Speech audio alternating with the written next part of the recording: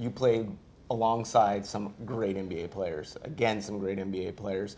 You had Karl Malone, John Stockton there in Utah. When you see a guy like Kristaps Porzingis, whether it be across the floor from him coaching against him, or when you were taking that little break there and seeing him on TV, what do you see out of Kristaps Porzingis? Well, first of all, you can't teach height. First and foremost, at his size, you would think that he would be not uncoordinated, but kind of a little flimsy, and you'd be able to take advantage of a guy like that. I don't think you can. Yeah. I like his toughness. There's a couple times where I could see it in his eyes that he's got the mental toughness.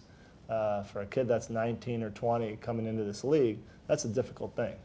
You're playing against guys that are 35 years old sometimes, and to come out there with the confidence that he has and have a great rookie campaign, he's going to get better as the years go on. Most guys start to hit their stride, almost 27, 28. Yeah. They really kind of come in at 24, 25 and go that next level. I think he might be able to do that a little bit earlier.